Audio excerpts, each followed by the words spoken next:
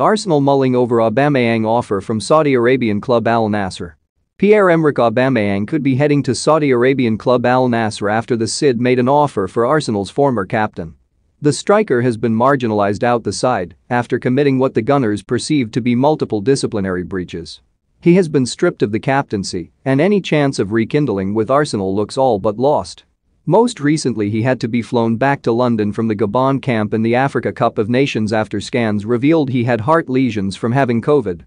Now a Riyadh-based club have offered a way out for the attacker. According to James Benge of CBS Sports, they have sent a proposal to Arsenal on Tuesday stating they would have on loan with an obligation to buy at the end for some $9.1 million, €8 million. There is yet to be a response, but Arsenal are certainly hoping to free the out-of-favour striker off their wage bill.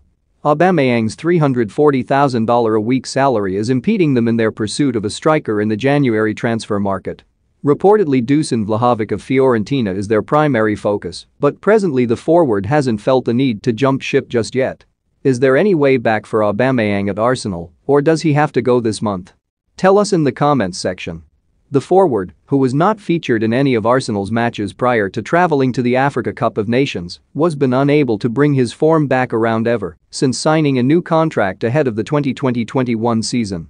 Last campaign he scored 10 goals in 29 Premier League encounters, while he's netted 7 times this season. Mikel Arteta said about the striker's situation following his hurried flight back to the UK. He's in London.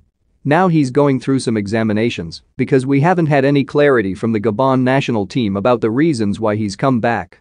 It's our obligation to make sure he's in a good condition and there's no issues related